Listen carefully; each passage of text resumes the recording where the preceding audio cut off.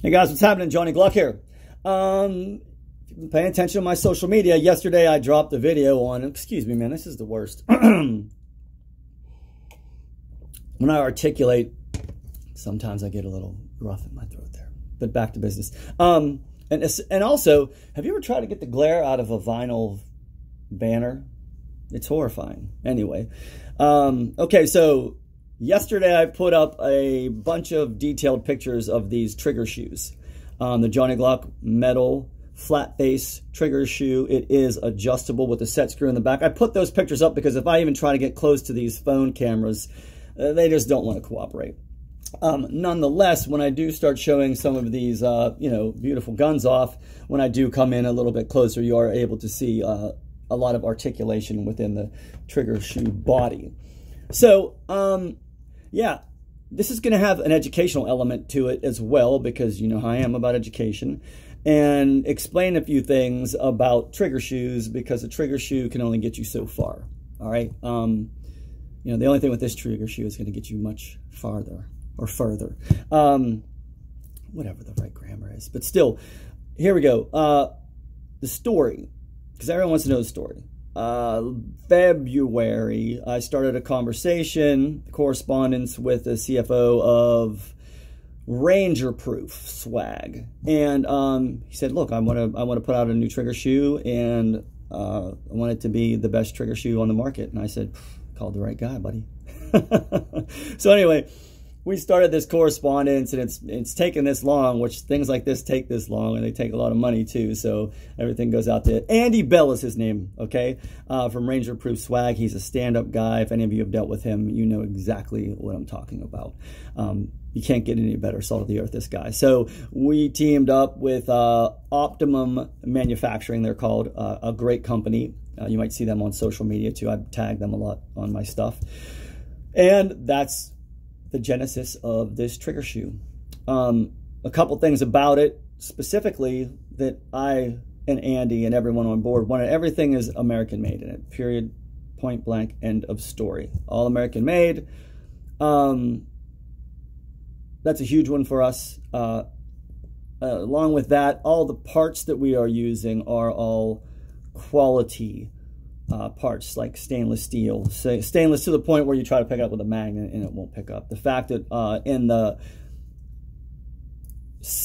trigger safety tab right here, it is, like I said, you can't see this when it comes up, but if you look in the videos, you can see it's a hex wrench opening right there. So for this, you can take the trigger safety tab out. That is one of the Achilles heels of these shoes. This is one of those areas where the spring will give out or something like that, and the carbon builds up in there too, and that's something you'll want to clean. So figured if we had accessibility to that very easily, you can't punch a pin out while your trigger's in your gun. Basically you can take that out, put it back in, and clean it without any fault, which is an awesome innovation for that. Also, with this shoe, and it's pretty much, I think it's maybe one of the only ones, flat face shoes on the market, pardon me, that have a adjustable set screw in the back for over travel, because the pre-travels in these are set. This is where people get into trouble. They try to remove too much pre-travel, and in that quest, they end up making the gun unsafe. And that was one of the primary concerns and things that we addressed with this shoe is safety, because you guys know I hang my hat on safety, and functionality. So, and the aesthetics, I mean, come on, you saw it's a gorgeous shoe. It's absolutely beautiful. Andy had to do with the aesthetics. He's the one that did that. I did the functional and safety, and Optimum did the manufacturing. So basically, or does the manufacturing, and it's quality control, which is awesome. So basically, trigger shoes. I see these on Facebook all the time. Hey, what shoe do you have in your gun? Not even shoe. What's the best trigger? People will say Ghost is the best trigger. People will say Deus Ex Machina. People will say Hive. There's a bunch of different answers. And the fact is, like, a lot of those answers are kind of misleading, because it's not a trigger. It's just a trigger shoe. Everyone's asking me, are you going to sell these as just a shoe? And the answer is no. If I do sell them it will be a shoe and bar combination. I might sell the shoe to people that already own my kit, because the problem is that a shoe standalone, like I said, can only do so much. The thing with this shoe is we've done as much as we can within the parameters of being safe and being performance. Now, if you follow me, you know I don't pull punches. I'm transparent as it gets. When I make a statement, a definitive statement, I've done my research and it's based on experience. And I will tell you this Trigger shoe is without a doubt the most performance flat face Trigger shoe on the market currently. And I'm sure it will be the most performance shoe in the future as well, just because of the way we designed it and all the tweaks and stuff that go into it. It's kind of like the, you know, the Gen 5. A lot of people say, oh, they changed this and that. And they're just looking at the exterior things. It's really the functionality of the inside of the Gen 5 that makes it shine. All kind of different engineering changes. And that's kind of what's going on here. And I'll explain that once I get a gun in my hand. I don't want to get too long-winded. So basically, a Trigger shoe can only get you so far. The main parameters are pre-travel and over-travel. A shoe is not going to give you a lighter break. That happens with other components, and that's dependent on what the application is. So that's why, you know, when I'm selling these in my combat and competition kits, it is actually, and I have these parts here just so you can see, there's so much that goes into these trigger bars. These are just not polished, you know what I mean? Even the polishing is a four-step process. But there are proprietary cuts to the radius. There are proprietary cuts to the sear. There are proprietary cuts to the vertical extension, okay? Mix that with all the other processes that we do for longevity and whatnot, and this is a crucial part of a trigger setup, a system. Also, along with that, you have your housing, which houses what is called the connector. This has several bearing edges that need to be addressed, not to mention the face of it, so that we have glide and not drag. That's primarily what we're looking for with all these parts, is to maximize bearing edges and smoothness when these are running together, and at the same time eliminate drag. Along with that, with my systems, you know I offer a striker, which is intimately tied to a striker fired weapon, and so therefore the interfacing of the sear and the striker lug face, let's see if I can get that in there for you, if it stay in focus, pulls it back and drops it. These two surfaces are very, very important, especially in a striker fired weapon. Okay, so there's trigger shoes, there's trigger kits. A kit and a system are kind of the same. The main difference in my systems is they're application specific. So it's not like when you get one, you're on your own, like, hey, you got to dial this in. I already have it dialed in for you. They drop in like Tony Hawk. There might be a little small adjustment here and there you have to make, but that's usually with the competition kits because I'm driving them to be so performance. As far as safety is concerned, that's a no-brainer right there. That's taken care of. So let's get into this. Explain a little about shoe. You know, the main, and you see this on my website, it says reliable, predictable, safe. You know, can only use like 3 words. I didn't want to overkill it, but, you know, nice. But consistent and efficient are 2 of the big words when you add those 2 together, when you add those 3 together. So, you know, someone might say, oh, I have the best trigger. The best is such a generic term, I would not even use that word. It's just ridiculous. So basically what I'm going to tell you is the systems that I build are the most efficient. They are built on efficiency. And with that is the action, and with that is the feel. So if you have a ½ an inch of wasted movement with your trigger control, with your trigger action, that's going to slow you down. That's going to put more human error into the scenario, and thereby it's not, quote, efficient. I don't care. Like, it's the guys, if you see a guy at the range shooting tea and saucer, you know, cup, whatever that is, you're kind of like, dang, that dude, he needs to step it up. You know, we're thumbs forward now. You know, you're behind the curve if you're not doing that. It's almost the same thing with, you know, with the trigger. Like, there is efficiency and there is just dumb, you know. So basically, that is the thinking behind these triggers. Make them the most efficient you can, make them the most consistent you can. Of course, they have to be reliable. Of course, they have to be predictable, and safety. All these tie together to make an innovative, infallible trigger kit that is, and I said I wouldn't say it, the best on the market. Anyway, no, I'm just saying. But that's it. You know, I mean, I really want to drive that home. Those are the tenets that these kits are built upon. And that's why I offer them as a kit and not just a shoe, because there are reasons for that, because I want to control every aspect of metal on metal, and you can't do that with just a shoe. And if you're paying upwards of $300 for a kit, you better drop that thing in, and it better be an aha moment. And that's what I'm trying to create for you guys. So, and I don't do buyer's remorse, trust me. Read the reviews. Anyway, enough about me. So let's get to some of these in the guns. So basically, like I said, I have two variants, you could say.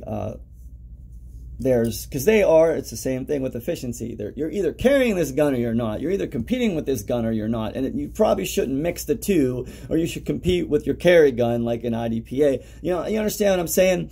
And the reason is, every time you pull a competition gun, whether it be out of retention or whether it be out of a box or off a table, you are shooting that gun. You don't need the same insurances and assurances with that, I don't even know what the word be, with that process or whatever, that you would with the carry gun, that there's a million different things, scenarios that could happen, and you need to have a strong wall. You might not pull the trigger.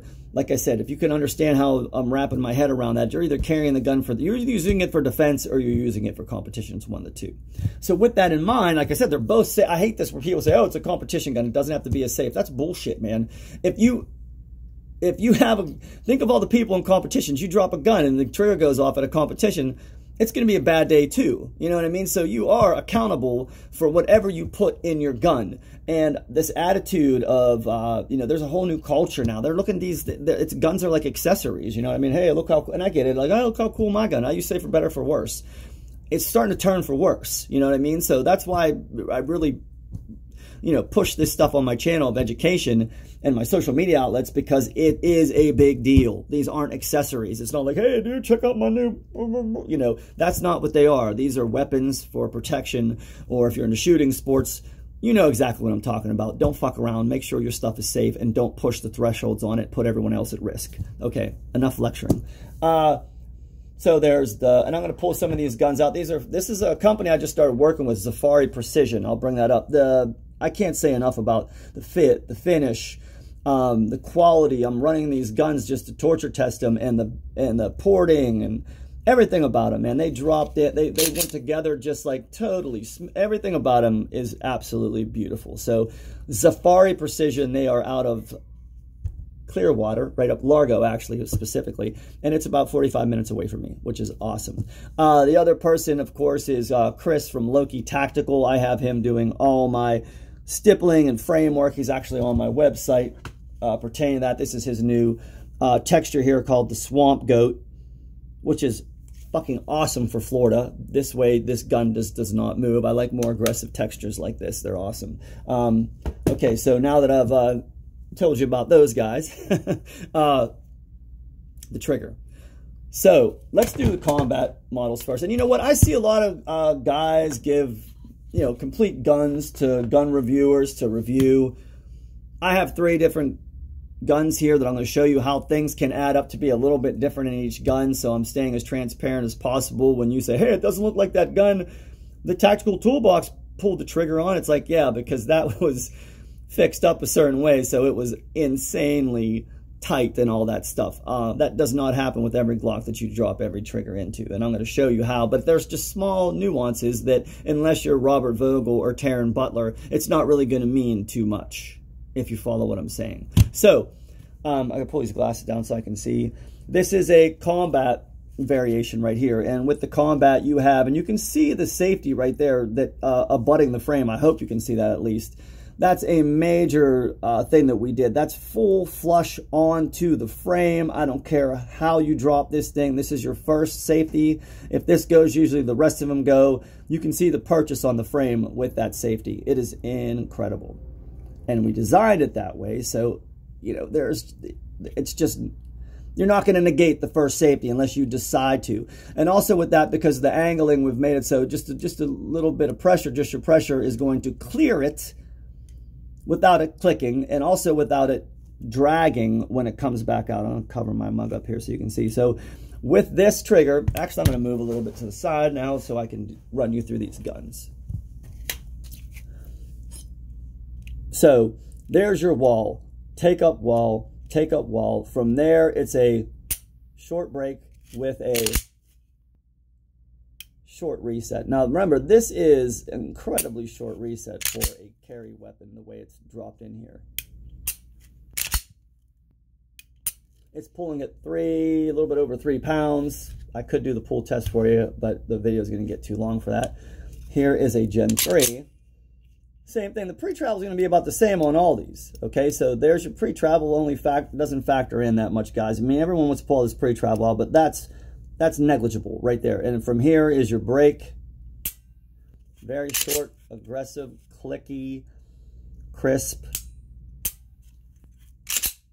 Once again, this is a Gen 3. Look how short, with a 5.5 connector, if you understand the geometry, how this trigger reacts. Here's another Gen 5.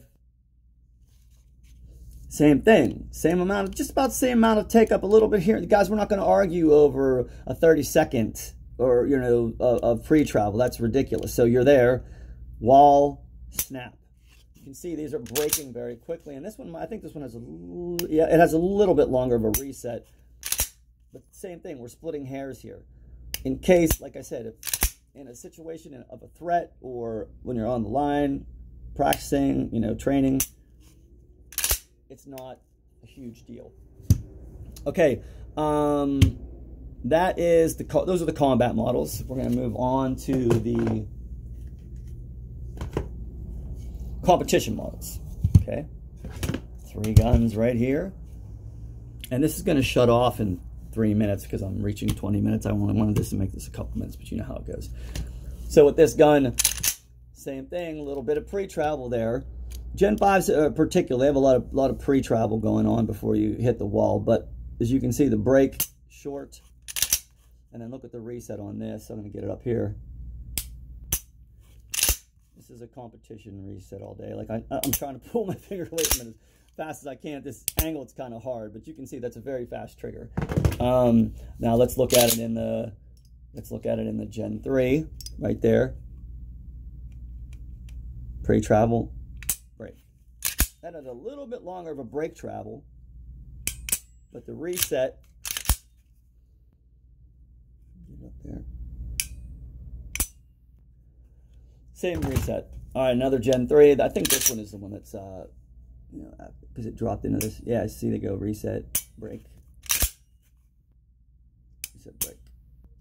And same thing here, pre-travel, a little bit of pre-travel. But like I said, the pre-travel is, if you shoot a lot, you get it, okay? It's always the young guys, or guys that don't shoot a lot, say, hey, I want no pre-travel at all. I want a 30-second. They're not, I don't think they're running their gun, sorry. You know, like they enough to understand it. Like, you're going to prep that out, and it's important to keep the gun safe. So other than having that insane amount of pre-travel taken out, it's better have a safe gun and work with something underneath 1/8 of an inch as far as efficiency and safety. You got to look at all those. You got to look at the efficiency versus the safety and all that, and make sure that it all, you know, corresponds. So I'm at 19 minutes. I'm gonna probably have to shoot another one. This one's for YouTube, guys. All right.